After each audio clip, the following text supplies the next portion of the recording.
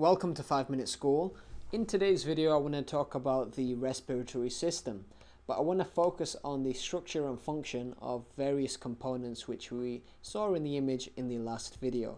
The previous video, we just mentioned the fact that we can divide the respiratory system into the conducting zone and the respiratory zone, and we also just touched briefly upon ventilation and gas exchange. But now I want to break down this image because I do like this picture here. It does show the respiratory system in a decent amount of detail, especially for the short duration of this video. So I'm going to break it down for you.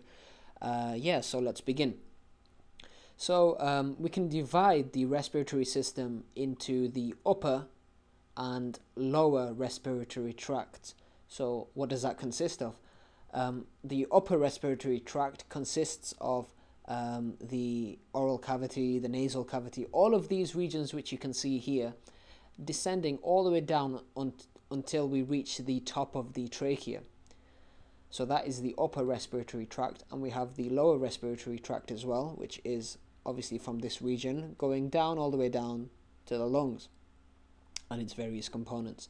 Now, why is this important to know? Because there are many diseases which are just focused specifically on the upper respiratory tract or just the lower respiratory tract. So it's important to bear in mind that the actual respiratory system can be divided into the upper respiratory tract and lower respiratory tract.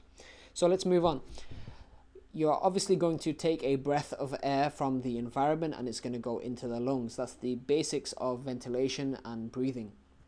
So how is that going to come about? So the air is going to come in through either the oral cavity, or it's going to come in either through the nasal cavity.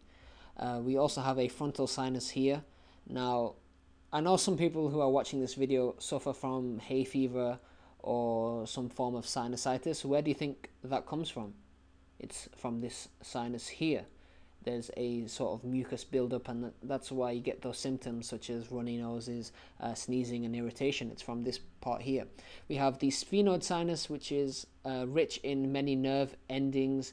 We have this structure here, which you can see, called the epiglottis.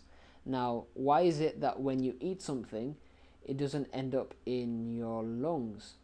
That's because we have something here called the epiglottis. So imagine while you're swallowing something, a bolus of food, this is going to move downwards to prevent the food going from the this region here into the trachea. So instead it's going to go down into the esophagus and then into the stomach. We have the trachea here. The trachea has this cartilaginous ring around it. It's called cricoid cartilage. That gives it a very strong structure, and then it divides into the bronchi here. We obviously have a left lung and a right lung. The left lung only consists of 2 lobes, but the right lung consists of 3. So here we have the superior lobe, the middle lobe, and the inferior lobe. Here we have the superior lobe and the inferior lobe. So other aspects, this is called the apex. This is the top of the lungs. We have this region here on the left lung.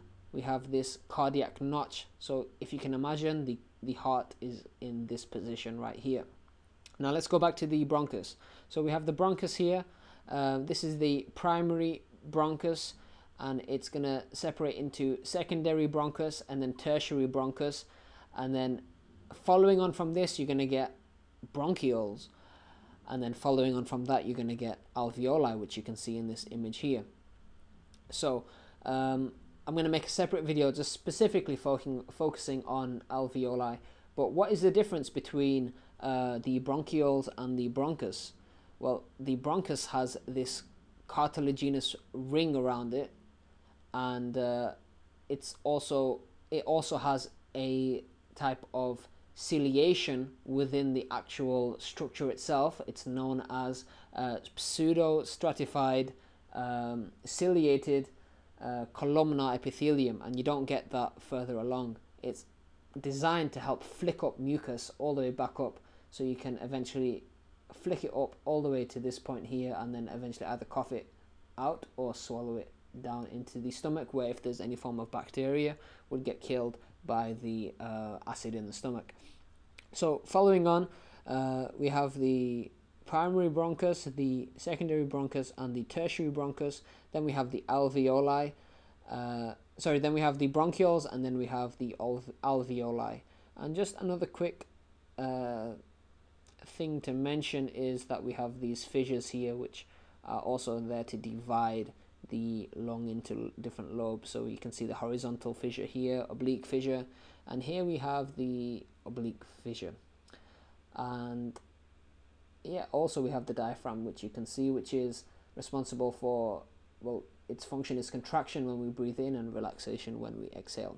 I think that's everything for this video that I want to cover. Following videos on from this, we'll talk about the alveoli because it requires a bit more detail, I think. So yeah, thank you very much for watching, and I hope this video was useful to you.